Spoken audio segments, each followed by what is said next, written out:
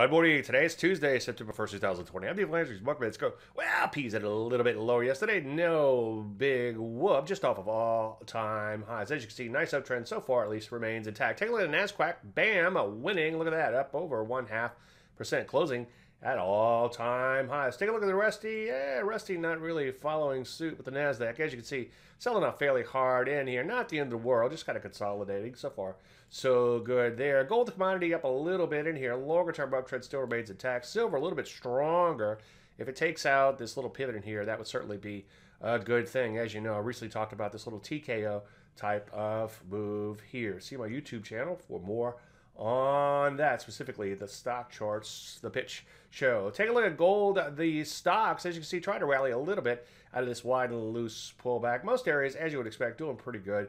Retail, just off of all-time highs. Semis, just off all-time highs. The list goes on and on. So what do we do? Well, continue to follow along.